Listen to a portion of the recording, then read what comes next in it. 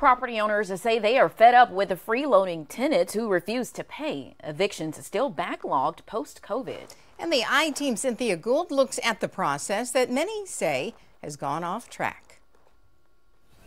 The eviction starts with a knock on the door. Tenants at this Adamsville home ordered to leave. Their possessions all moved out to the curb. This day, a long time coming, too long, according to property owner Judy Smith. It's heartbreaking, really, because you work hard and you purchase something, and then somebody tries to take it away from you for nothing. The last rent payment in June, a bad check. So how much are you owed?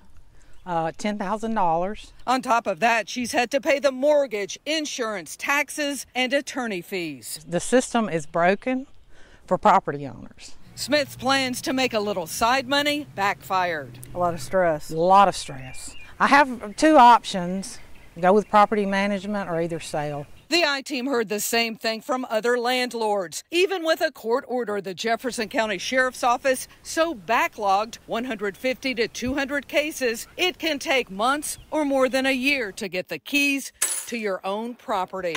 Most of that is attributable to the fact that there simply are so many evictions in the system. We only have 4 district court judges. Neither the court system or the Jefferson County Sheriff's Office could provide us official numbers for current evictions in process. The Sheriff's Office is short 50 deputies and said it could not shift more personnel to eviction work. In Alabama, evictions are known as unlawful detainers. There is a very detailed set of laws that landlords do have to follow. And it starts with a landlord issuing a valid lease termination notice. No resolution, the unlawful detainer is filed in civil court. The tenant has 7 calendar days to respond. A trial is set. Then a judge determines if the owner can take the property back with a writ of possession. Then they must wait for the sheriff's office to set a date to execute that order. No changing the locks or cutting the power before then. We often have landlords who are essentially trying to jump the line, sometimes because they just don't know that they do have to wait for that process to play out. But that play out, a growing burden for property owners like Smith.